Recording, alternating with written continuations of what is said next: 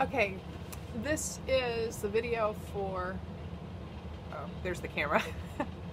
This is the video for Whiteface chords. Okay, Gus? And here they go. So you remember that we had where there's a first finger on the D string and you put second finger on the G. Okay? And you have to make sure the second finger doesn't accidentally touch the D string. So this chord is called E minor, okay? This is the one that we did at the end of Whiteface, and it's E minor for the whole A section. So it goes like, okay?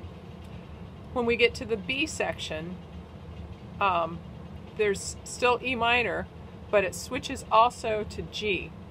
And so what we're going to do, we're going to keep those same fingers down, but we're going to put third finger on the D string.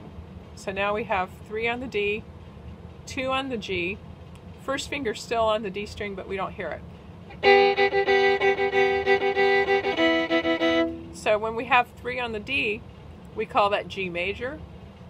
And when we have, the first one was E minor. So at the beginning of the B part for Whiteface, it goes to a G chord, to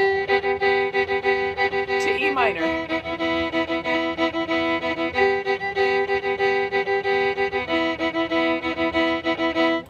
Then we get to the C part, and we're going to keep the same 2 fingers down. We're going to put third finger on the G string this time. That's the chord that you already know. This is called C major. Okay, so you have E minor, G major, and C major. And I didn't have to take my finger off. I can keep that second finger down and the first finger down the whole time. So E minor, G major, C major. All right. Have fun.